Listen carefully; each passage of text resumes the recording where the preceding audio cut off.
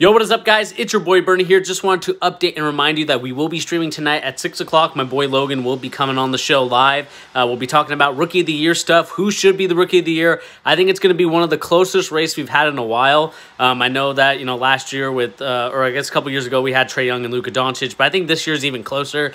You got, of course, Tyrese Halliburton, you got LaMelo Ball, you got Anthony Edwards, you got James Wiseman, all of those guys deserving of the Rookie of the Year. So we will be going over each and every one of those players. And also, we'll break down the Nets and also the Wizards game because I felt like that one was a crazy one. And it kind of exposes the problem I think me and many others have talked about. The defense is just not there. And I know that Isaiah Thomas put something out there on Twitter that says, oh, this is, defense doesn't matter. But it shows you that defense does matter because ultimately the play that made the game happen was a turnover. Yes, it was a turnover on Joe Harris, but it was caused because defensively they were in the right position at the right time because obviously the defense was in their faces, already up there, and it caused a panic in Joe Harris to decide, okay, shoot, what am I going to do with the ball? Passes in quickly thinking he's going to get an easy open guy to give the ball to, so they foul, and then they eventually win the game, but eventually that didn't happen. Russell Westbrook hits the clutch three, and that to me is the ball game, and defense, of course, matters, man. I don't know. I don't care what anyone says.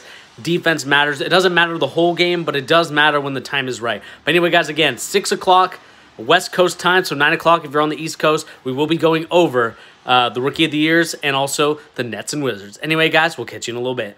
Peace.